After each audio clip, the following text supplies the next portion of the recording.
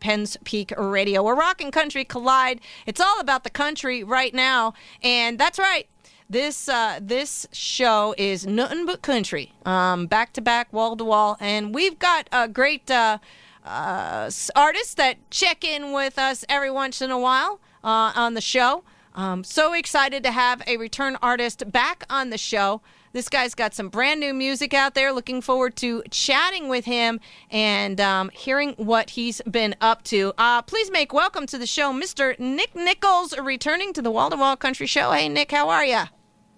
Hey, Casey, I'm doing great. I hope you are as well. Thanks for having me back on. Oh, yeah, no problem, dude. I always like to make sure that my artists know that they can return, especially if they have new and exciting news. And you've got some new and exciting news going on in your department. But, hey, before we get that, Nick, I always like to kind of remind people a little bit about who you are, where you came from, what you've been up to. You've been in the business for a while. You've also got a few other branches on the tree, so to speak, of things that you do other than, a professional musician, entertainer, songwriter, and a couple other items in there. Can you give us a little background about who Mr. Nick Nichols is and how he got to where he's at right now? I'd love to hear that story, Nick. Well, it all started years ago. I started playing piano when I was a kid and then taught myself when I was in Clemson University to play guitar. And, the songwriting just started to happen and develop, listening to some great guys like the one you just played, Roger Miller. And, I always try to model myself after great songwriters and songs that had meaning and said something. And, it went from there. I've been going back and forth to Nashville a lot over the last few years and then finally moved there back in 2009, and now reside there. I also have a second home in South Carolina. But I'm still a professional recruiter. I still do that some during the day, play a lot. I'm not doing a lot of touring, but some limited touring. Really trying to, in the last couple of years, really been concentrating on songwriting because that's pretty much where my heart is. I really like songwriting and pitching to the major artists. And, it's been a long journey. We're getting close. We've got a lot of new things that are starting to happen. Since the last time we talked, my website is up now and running. I've written my first novel. So it's pretty cool. A lot of good stuff happening. Well, I think that's amazing. And, I like to hear about, the journey and you've had, quite the journey. We're excited about what you've got going on. Now, you have some new projects out there. We've had you on before where we talked about some of the other projects that you did and some of the other great music that I think we had played for you, by you before. Better Than I Deserve, if I remember correctly, was one of them that we had featured back then as well. And some of the other stuff that you had. Now you've got some new projects out there. Why don't you tell us about some of these new projects that you've been working on? Yeah, well, we've got a new artist right now that has got major label interest from 4 of the major labels in Nashville. And I just got one put on hold for her. And we've also got I had 4 songs recently cut on Nashville artist Rowdy McCarron's album. So that's been really great. And we're actually writing a lot of new material now. Just came out of the studio, as a matter of fact. I actually even went in this past weekend with my church praise band. We cut our first EP nice. As a church praise band. And that was a lot of fun. Most of those guys had never been in a major Nashville recording studio, so it was their first time. It was a great experience for them. And like I said, but last time we talked, this project was not complete, but it's now complete. I have written my life story, autobiography it's called I Am Music, the Story, based on the song I Am Music. Mm-hmm. And it walks you through my entire musical journey through faith. And I've gotten a lot of great comments back from it. A lot of people have bought it, and a lot of people like the way it's written, and just being able to follow someone's story and how certain things happen at incremental points of their life to move them to another platform. I believe it's all divine myself, but it's just so cool to be able to share that. Had no idea, had never even thought about being a novelist, but I was just given a vision to do this, and it happened. Just another notch in your belt. Oh, I just think I'm going to write a book. Yeah, I mean, the story kind of morphed out of the song because I Am Music is pretty much who I am. Mm-hmm. And one night, it woke me up. I said, I am music, the story. I need to tell my life story. it's not a story of great fame and worldwide success. I mean, although I've been blessed to have a lot of success, but it's a story of faith and staying true to what you believe in and following that path and really working hard and never quitting. You know, so many people walk away and give up on their dreams. And, you know, we're all put here for a reason, and the thing to do is to follow that path. Don't ever get off of it. Because I heard years ago, little Jimmy Dickens, somebody asked him after an interview after the Grand Ole Opry one night, said, if you had any advice to give to anyone that's pursuing a career in this business and their dream, what would you say? He said 3 words: never give up. Mm-hmm. Mm-hmm. He said, because at the least expected time that you think it will ever happen, it will happen. Mm-hmm. And I've heard so many countless stories that I could share. I think one of the most memorable ones is the great Don Schlitz, who wrote The Gambler. He pitched that song in Nashville for 25 years, and nobody wanted it. And then when Kenny Rogers heard it, he didn't even like it. He didn't want to cut it. Wow. But his manager convinced him that this was a hit song. George Jones, another great example. George Jones, the first time that he heard He Stopped Loving Her Today, he said, I can't cut that. Nobody will buy it. It's too sad. Wow. Fortunately, Billy Sherrill had much more vision than George did. As an artist, he said, George, you got to cut this, man. This is a hit song. It only became the greatest all-time selling country song ever. Yeah. So, you know, timing is everything. You write a song today and somebody doesn't take it in 3 weeks or 3 months and get discouraged and say, well, I thought that was a great song. If you feel like it's a great song, it is a great song. And I believe that cream rises to the top. It's just timing. It just doesn't come very fast. It comes slowly. And sometimes the right artist, and that right artist may be me. I never know. You know, it may be somebody else. But I believe that a song, if it's that great and it speaks to that many people, it will find its own way out into the masses. Yeah. Well, you know, and I got to say, I talked to a lot of artists over the years, and I think one of the things that I think surprised them and they mentioned to me about their music is they're like, you know, we're going to put this album out, or we're working on some of these songs, and, you know, they thought, oh, this song is going to be the hit of the album. This is going to be the creamer, you know, this is going to be the top. And sometimes they're taken by surprise where that one doesn't, you know, maybe do as well as they'd hope, but something else that they just like, you know, I'm not really feeling this song. I really don't think it's going to go well, but let's just put it out there anyway. And that's the one that, you know, skyrockets. And I've had several artists come to me and go, I didn't not at all expect that song to be the hit that it was, whatever. I mean, all the way up to, you know, people like, you know, Randy Travis and Travis Tritt and a couple of those guys are like, yeah, man,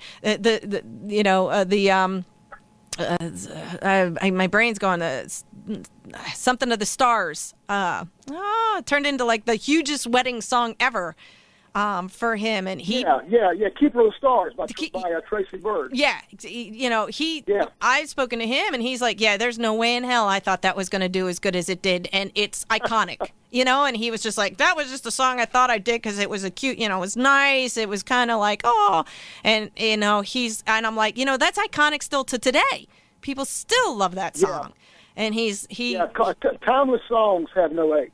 Yeah. They don't. And you know, well, a lot of today's Nashville music that you hear, and I'm sure you hear it, you know, I think there's room for everything. I hate that Nashville has pushed the traditional market out the window. You know, George Strait, he's kind of gotten mad because mainstream country won't play him anymore. Right. You know, he's an icon in our business, and, you know, it's now all about the drinking and the partying.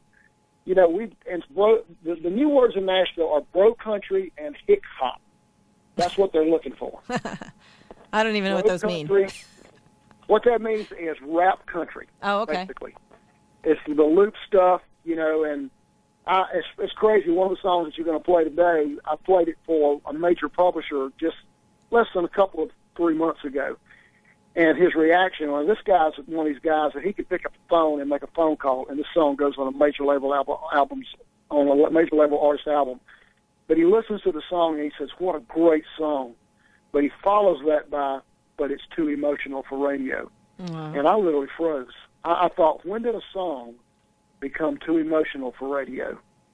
I thought that songs were supposed to touch your heart. Yeah. But what the modern trend in country music is, that is no longer the thing. I think the average country music listener, and I mean, I could be way off base, Nick, but I talk to a lot of artists, and I don't know who's saying that or why the publishers are saying that or whatever, but I can't talk to you how many times where people really listen to the words of country music and they want something from that song. They want to feel something. Yeah. They want to connect to the words. Right. And right. I think they're wrong. I think those... You're right, because they are wrong. And that's the problem is that it's not driven by... And I thought that, and I was mistaken, I really thought that this was being driven by the major labels, but it's not. It's being driven by radio. Okay. Mainstream country radio is wanting more of this hip-hop, looped-up stuff. And you know, I don't know, apparently that's what, you know, it's all focused toward the younger generation. Mm-hmm. And the guys like me and, you know, people that are more my age and the middle-aged guys, they're getting left out because they can't hear the stuff that they're used to hearing on radio anymore. They have to go to internet radio now and hear it. Mm-hmm. Because guys like Tracy Byrd, you know, how is Tracy getting played on mainstream country radio? Mm-hmm. Tracy Lawrence, even George Strait, you know. Mm-hmm. Hey, Gritty Dirt Band had great songs. Every one of those we play here, I play on my show. I mean, you have mentioned, you know, about John Conley and some of those guys. Yeah. I mean, John's been on my show, what, 3 times? You know, talking about his music. Yeah, and great music. Yeah, great music. And all these guys. Bill Anderson. I saw a recent interview that T.T. Shepherd did on the show that I did an interview on. And T.T. said, you know, we live by if it weren't for the internet radio now, we have no market. Yeah. Because we've been stereotyped as old and, you know, out of date. And that's crazy because their music is timeless. Yep. I mean, it has no age, and you don't hear those kind of songs today. Yeah, I mean, I've had Gene Watson on, you know, a couple of times and stuff, and I know my audience gobbles them up. I know they love them. I mean, every time I have some of those guys, everybody's like, "Oh, that was Gene Watson." You know, I mean, I've had Tanya Tucker, and you know, I'm always looking for some of those coming up in a couple of weeks. I have the one guy from Highway 101 going to be on the show. Cactus Moser's going to be on the show. Cactus Moser. Yep. Cactus has been Winona's producer for years. Yep, and Jimmy. Guys, you know, they're just Jimmy Fortune from the Statler Brothers. You know, it's like I love having those guys on my show. Yeah. So. When's the last time you heard the Statler Brothers spun on mainstream radio? Yeah. Yeah. Well, we try to do that here for you, Nick. That's for sure. What? Yeah. Now you were talking about this song that they said is too emotional. Now I know we've set that we want to play a couple songs during the interview, and I want to get to one here very shortly, and then one we'll keep at the end of the show. But tell us about this one song that, you know, I believe you said you wrote or you co-wrote that we're going to play out there, that She Don't Look Like What She's Been Through. I mean, that's the title tells a story. You know? That's the title of it. She Don't Look Like What She's Been Through, and it's dedicated to women who have lost husbands, some women who have lost husbands and sons to the cause of freedom. Our country does a lot for our veterans. We have Veterans Day and Memorial Day, and we recognize our veterans. I went to a baseball game last night where we had Military Appreciation Night. But, you know, there are people that, the forgotten heroes, the ones that waited behind for the loved ones that didn't come home or came home in a pine box. And, you know, what are we doing for the, you know, those people should be recognized. We thought that we should show that there's some compassion for the spouses that are left behind. Mm-hmm.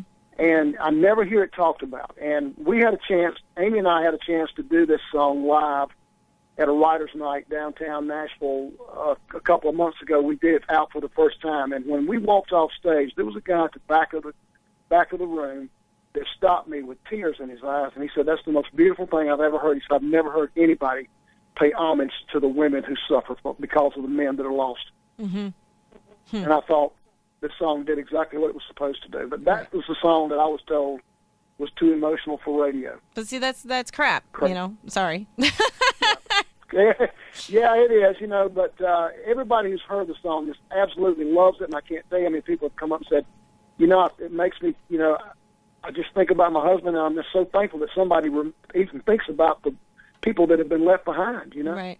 They have to go on and keep living. Yeah, I mean, and I'm sure you can apply it to, the children and the parents and the husbands who've lost wives, I mean, just those people who are left behind, who are left suffering in the dark, so to speak, because that's right. And they're the ones who probably have the hardest job of all, is to keep going, get back up, put your boots back on, and try to keep going and try to find some normalcy in life again. And it's nice that there's a little spotlight on those people, because there's got to be people who need, just like those that do come back need somebody to talk to. Those people, there's got to be organizations out there to help them figure out how to take that next step. Yeah, it's tough, and we had this idea, and it just, I don't know, it just kind of happened, and it was just beautiful. It was a beautiful thing once we had it written, and then the exciting part is getting into the studio and cutting it and getting all the instrumentation done and all the parts and the harmonies and hearing that thing across those speakers for the first time. My producer said, "My God, this is a hit song." I said, "Well, if you feel that strong about it, that means it's got to be great. Mm-hmm. It's got to have merit to it." So, we're very hopeful. We just had it pitched to a couple of folks, but you think about it, two of the greatest songs in modern country music that have been just smash hits. One was by Miranda Lambert, "The House That Built Me." The other was by Carrie Underwood, "Jesus Take the Wheel." Both highly, highly emotional songs. Yep. Went straight to the top of the charts, but yet Nashville says it's too emotional for radio. Yeah, I don't know what they're smoking. Wow. I'm glad you said that, not me. I don't know what they're smoking. Because I can honestly tell you, people want to connect to songs. That's the whole point. I mean, granted, there are some of those, shake your tush and dancing around the campfire kind of songs. I get that. I mean, there's a market for that too. You raise the old solo cup, and you're just out having a good time and driving down the road and tapping your toe and all that. I get that. Sometimes you need that to escape from the sadness or the emotional shit, and you just want to be like, I just want a happy song, Yeah, and exactly. There's a place for that. There's totally a place for that. I mean, there's sometimes you just want to put on mindless music.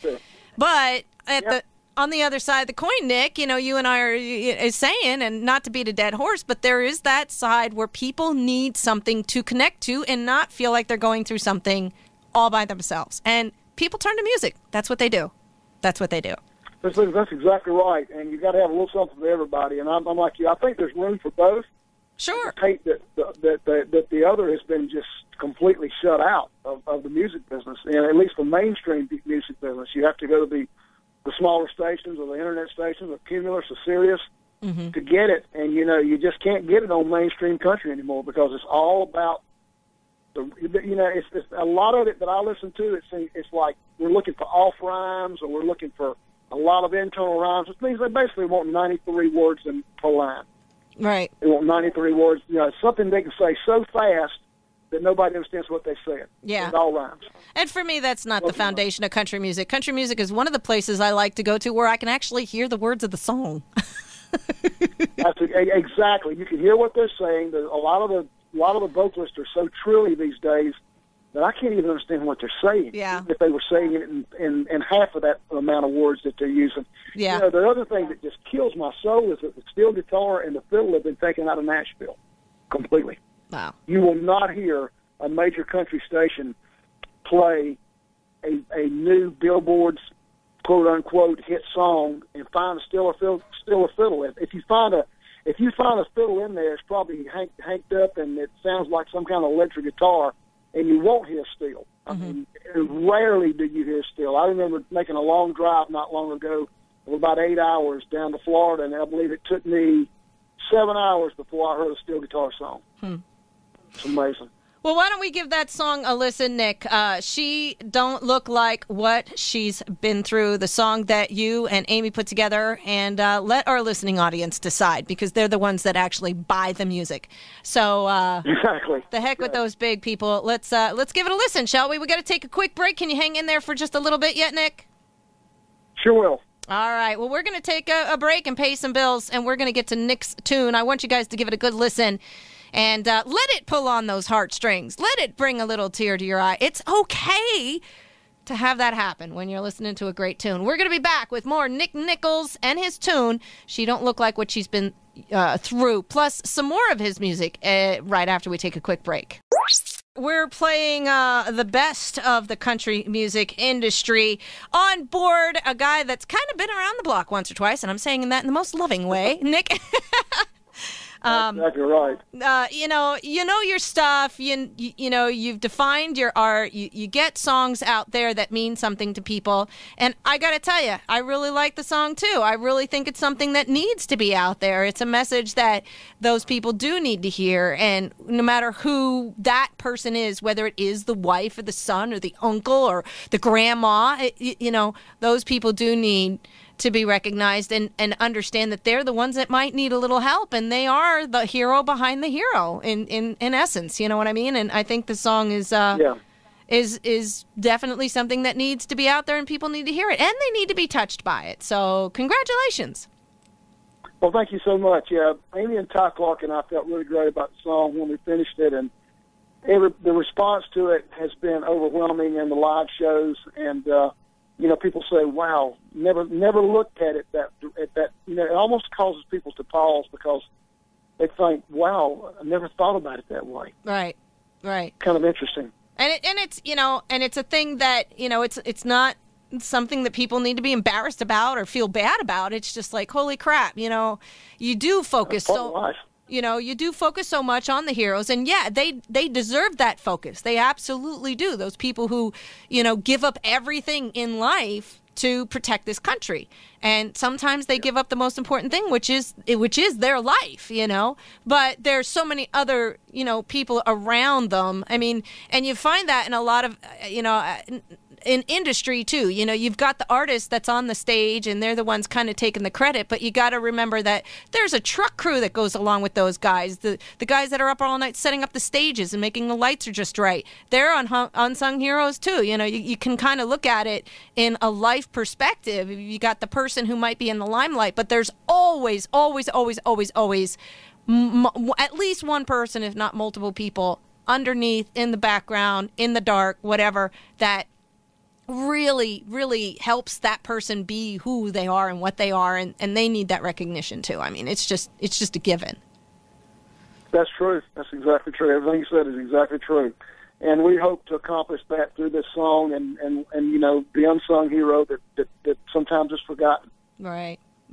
Well, we hope that does that for you. Now, Nick, is this song actually out there? Can people that are like, oh, I like the song, now how do I get my hands on it? How do I track it down? How do they do that? Right now available on my website. Okay. knichols.com. Okay.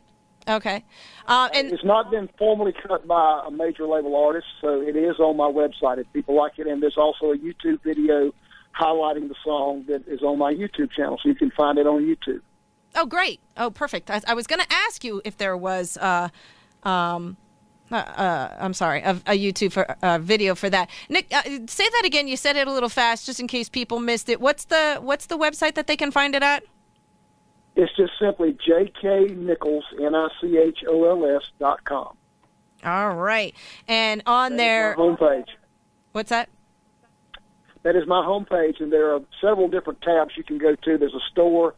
There's a music page where there's a lot of individual singles listed, and that's where they'll find it. Yeah, okay, I'm looking at it now, and it also shows all of the ways that people can reach out to you as well, your Facebook, your Twitter, your Instagram, and all that kind of stuff, and of course, you know, your press, and if they're interested in where you are performing your music, that if they want to come and see you and things along that line. So that's a great place. It's jknichols.com, guys. Yeah, that's some place that they can find you, and is there the video for this on your website as well? There's actually a link on the website that will take you to my YouTube channel. Okay, and that's where they can find the video for that? Yeah, you can find all my videos there on the YouTube channel, right. Awesome. Now, you were talking about some, the project, and you've got some other things going out there. Obviously, that one, excited about that one being out there, touching people's lives and in making a difference in someone, understanding that they've not been forgotten and things like that. You also have some other great tunes out there. Another one that I believe you did do with Amy that we wanted to feature, 2 years and a lifetime away. You want to tell us a little bit about that? Yeah, it's actually 2 miles and a lifetime away, and it's kind of funny how that one came up. Amy was working at a salon, and she got a call from one of the customers that said, "I'm on my way. I know I'm late, but I'm 2 miles and a lifetime away." And we were riding that night, and she said, "This lady called today, and she was running late," and she said the greatest and coolest thing. And this is the thing we songwriters do. We hang on everything everybody says because you never know when somebody's going to just casually toss a great hook line around, you know? So Amy said, 2 miles and a lifetime away, and I thought, wow, what a hook line, because what a story of we could build from this. And I started thinking, I said, what about a man and a guy and a girl? They grew up in a very small town. You know, they were sweethearts. They didn't marry. For whatever reason, we leave that to the imagination of the believer, of the listener. Who knows why they did? I mean, life happens. Anything could get in between that. But they wind up marrying different people, and they literally live 2 miles from each other, and they never see each other. Mm-hmm. They're 2 miles, but a lifetime away. Right. And it's just the context of the song and the story it just renders your heart to think, wow, what if, you know? Yeah. What if? Yeah. There's a line, the bridge in the line, and the song goes, we both have someone who thinks we hung the moon. Could it be brighter? Well, we'll never know the truth. Yeah. Yeah. Because we're 2 miles and a lifetime away. I think, and I could be wrong on this, I believe it it might have been Reba McEntire. I don't know. I'm racking my brain here. There was a song, something about, it's not the same kind of thing, looking for love. Is it the person in the elevator that I ride to work with every day? Is it the person who gives me my coffee at the coffee shop every morning? You know, it's a story of missed love, like, you know, missed as in like I missed the opportunity. Yeah. And, it seems like yours kind of has that same feel. It's like missed opportunity. Speak up, say something, just go out on a limb, step outside the comfort zone, do what you need to do. And you never know what might come from that a little bit. I think people lock themselves in these boxes sometimes way too much by just staring at their phone and Facebook. They forget what's going on around them. And you forget to have a conversation with people sometimes. You're sitting in a restaurant, you look around the restaurant, hardly anybody's having a conversation with the person that they're sitting across the table from because everybody's on their phones. Everybody's on an iPhone. Exactly. And these two were set up so that, they actually knew each other. I mean, they dated. They were high school, or they were school sweethearts. They obviously were very much in love. And something went awry. Right. Nobody knows what. We don't give that to the listener. We let them imagine what happened. Cell phone. And but yet he never. Yeah, it could be, or so. Maybe she met someone. Maybe he met someone. Maybe. Yeah. They're happy with what they have, but are they really happy with what they have? You know, obviously he's thinking about it. I mean, it's coming from his perspective. It could actually be done by either a guy or a girl. We left it open so that it could actually, Amy and I actually do it as a duet. Okay. On stage. Yeah. So it's kind of cool because it comes from both perspectives. And but this is the male perspective. This one just got pitched to George Strait. Oh, nice. So we're hopeful. Wow. That guy looks good in jeans anywhere. Yeah, he's a man. I tell you what, I have select CDs in my car, and they are Eagles, John Denver, and a couple of other artists like Jackson Brown, guys, Rodney, great writers. And there's George Strait. Mm-hmm, of course. Because I know that George is going to give me what I want to hear, traditional country. Right. Every collection should have a George Strait CD. Everybody should have a George Strait. That should be a law. Great song. I think some of his greatest songs are the songs that never made radio. He's got a song that I absolutely love that was an old Red Lane song called something about going back to Tulsa. It was, let's see, what was I'm trying to think of the name of it now. Tell Me Something Bad About Tulsa. Just a old killer song that, you know, tell me how those old winds smell in the wind. Tell me something bad about Texas so I don't have to go back believing I belong there again because of her. Killer song. Yeah. Heart-wrenching. Nice. And the first time I heard it, it was like, you know, I was wrecked the car. I'm thinking, oh, my God, this is so good. Oh, this is so good. All right. Yeah, well, speaking of good songs, Nick, I think we want to play your tune, 2 Miles and a Lifetime Away. If you want to go ahead and introduce your song, I think if you can hang in there for a few more minutes, we're going to get this song out there for our listening audience. Great. This is Nick Nichols, and you're going to be listening to my new song, 2 Miles and a Lifetime Away, on Wall to Wall Country with Casey Parker on 10 Speed Radio. There's another good one by Mr. Nick Nichols. Amy Chenoweth is also on that, and another good tune. I really like it. 2 Miles and a Lifetime Away. Another one of those that I really, really think people can relate to, Nick. I mean, they're going to, you know, put that into their own lives.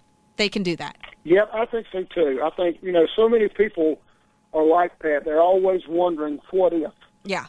Yeah. You know, what if I had married her, or what if I had married him? Would that moon be any brighter? You know, you wonder about that. You know, some people live a lifetime of regret. Some people just move on. Yeah.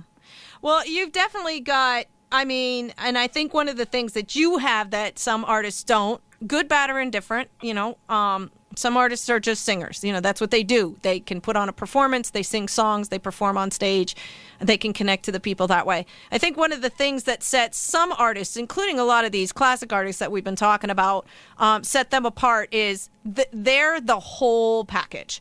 They're the whole package. They're the ones that come up with the idea. They put the words to paper. They put the music to the words. They can perform it. They tell the story. You know, and I think that they play instruments. You know, they understand music in its rawest forms. And I think that's one of the things that really sets certain artists apart from the guy who's just standing on stage with a microphone in his mouth. Not that that's good, bad, or indifferent. I'm not beating anybody up. I'm just saying that there's levels of professionalism, and you know, I think you're really sitting there checking off all the boxes, Nick. And I really, really hope these tunes get somewhere for you. Well, we're hopeful. We're always.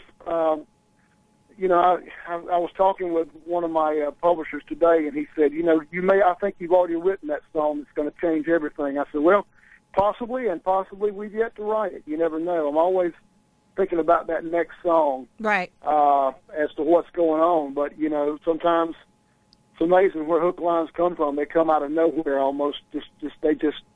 Sometimes you're not even in the mood to write a song, and all of a sudden you've written 3. Yeah. You never know. Yeah. I love it. That's awesome. Well, Nick, I don't want to hold you up too much longer, and I want to wish you well and know that, you know, the doors to PPR is open. If you're ever up here in Pennsylvania, you know, you'd be more than welcome to swing in. But before we let you go, 2 quick things. One, this show, of course, as you remember, is recorded and it's aired back on a Sunday, and I always like to just throw out one more tune of an artist to remind people to listen in on Sunday if they missed the interview. We talked about a song that you want me to air at the end. You want to give us a quick scenario of what people are going to be listening to in a couple of hours of this last song by Nick Nichols? Yeah, this song is called My Last Breath Here, and it was written in memory of country artist Joey Speak, who lost her battle to cancer last March. It's just amazing. I mean, I had always been a huge Joey and Rory fan. Yeah. And after she passed away, you know, I just felt this compelling desire or call to write a song in her memory, and it was taken from something. Actually, I was reading an article that Rory had written, and he said that, you know, she took her last breath here and her first one in heaven, and so the title was written, My Last Breath Here. Mm-hmm. And I used some footage. Got permission from the family to use some footage of pictures, actually not film, but actually pictures that were on, you know, public domain, and just put it out there to see if anybody would bite on it, see what they thought about it. And people have gone crazy over it. It went from having no views to 10,000 in one night, and now it's well on its way to 1 million views. And nice. The response that I have gotten from this has been overwhelming, to say the least.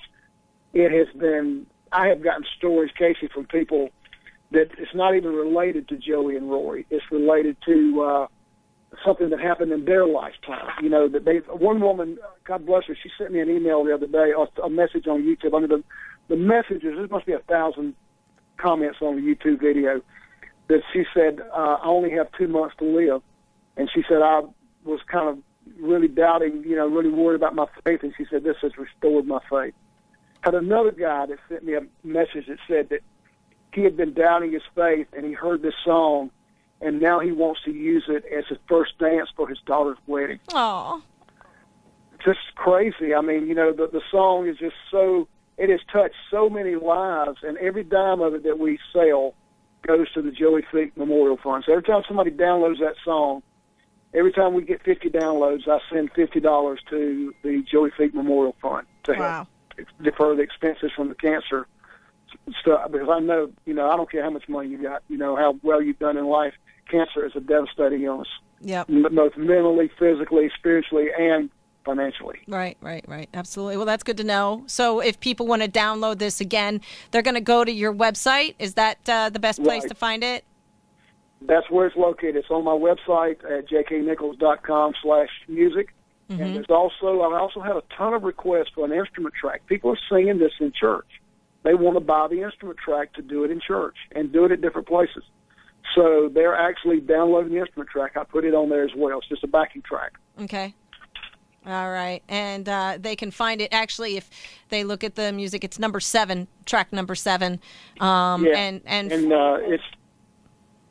it's just been crazy. The response has been overwhelming. I mean, I'm literally getting now almost 5,000 to 10,000 views a night on this thing. All right, so people should also find you on Facebook and all the social medias and check this song out. They can. Twitter, Instagram, all our places. We're everywhere. Well, we're gonna play that. It's called "My Last Breath Here," Joey's song, at the end of the show to remind people to listen. And again, I'll mention about that donation to the Joey Feek Foundation to help raise some money there for awareness and research and trying to do something to tackle that horrible disease that does affect a lot of people. So we'll make sure we mention that. Sure.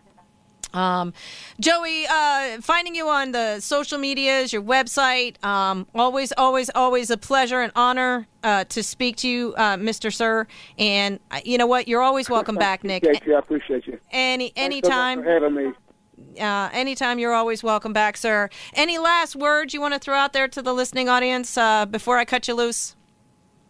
Well, I just really appreciate you having me on. I appreciate everybody listening to the music. I hope people will continue to follow me and follow what we're doing. We're just keep us in your prayers for doing God's will. That's what I'm trying to do. I'm trying to do what God's put me on this earth to do, and that's to write songs and hopefully help somebody with a word.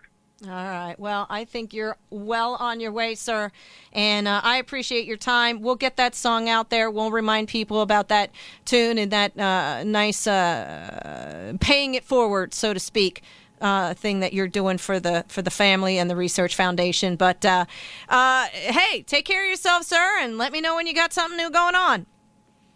I'll do, Casey. Thanks for having me on again. Great to be back on Penn Speak Radio. Thanks, Nick. Have a good one, buddy. You too. Bye-bye. Bye.